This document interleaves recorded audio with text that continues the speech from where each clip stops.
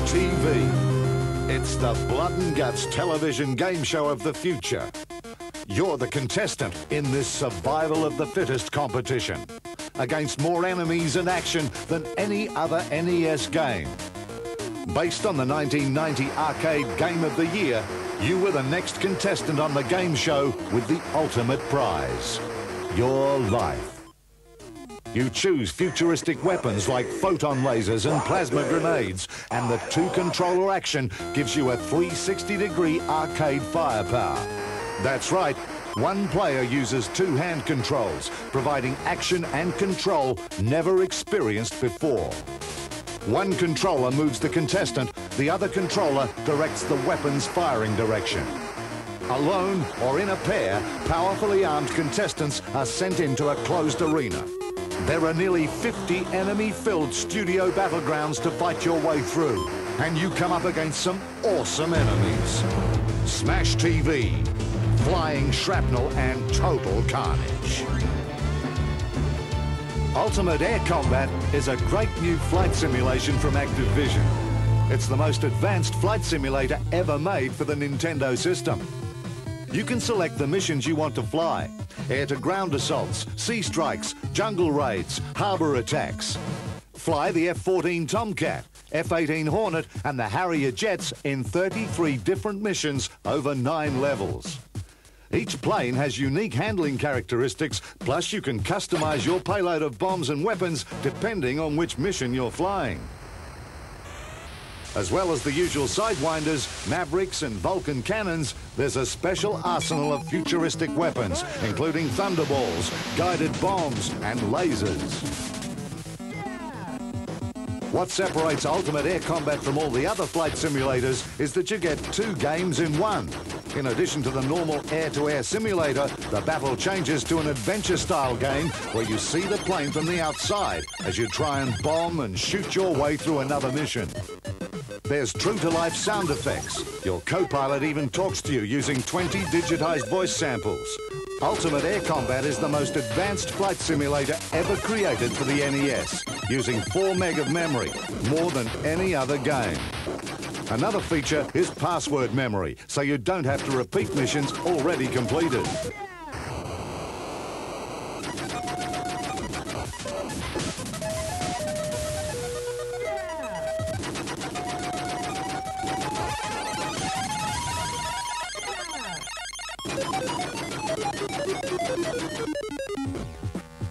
Ultimate Air Combat by Activision, the most advanced flight simulator yet.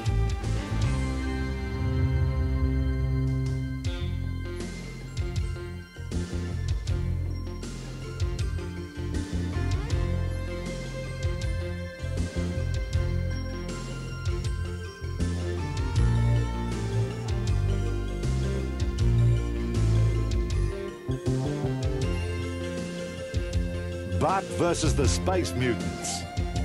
An unidentified race of aliens have landed in Springfield, and only Bart can save the planet.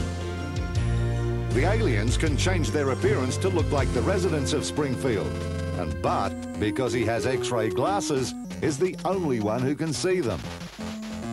Bart's got to find a way to defeat the aliens and convince his family he's not going crazy. The aliens are building a machine to control the human race, and they need all kinds of purple objects to do it. In the first stage of the game, you guide Bart through the streets of Springfield. He has to spray paint, cover up or remove everything that's purple, so the aliens can't use it. Bart can also jump on the aliens he's discovered by using his X-ray glasses. Each time Bart gets an alien, a letter in the name of one of the Simpsons appears under their picture at the bottom of the screen. When their name is fully spelled out, they get to help Bart defeat the end boss, waiting for him at the end of each level. There are 5 levels to the game, each one harder than before. In the second level, Bart must collect hats, because the aliens have changed their machine. In the third level, Bart collects balloons. In the fourth, he collects signs. In the last level, Bart has to find his way around the maze of the Springfield Power Station collecting power rods. Throughout the Simpsons game, you'll see the famous characters from his family. Nelson the Bully, Sideshow Bob and more. There are warp zones and plenty of one-ups to be located, including at least 7 in the first level. You must also go into shops and buy tools and toys that you'll need to complete a level.